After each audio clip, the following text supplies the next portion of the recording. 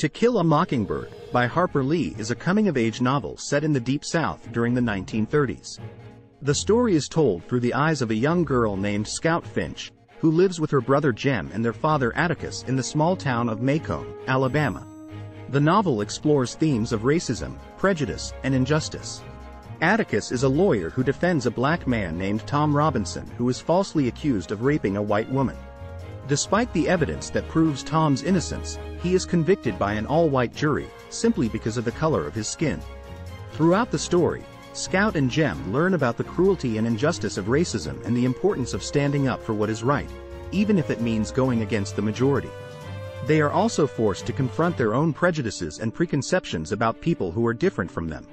In addition to the trial of Tom Robinson, the novel also follows the children's fascination with their mysterious neighbor, Arthur "Boo" Radley, who they initially fear but eventually befriend.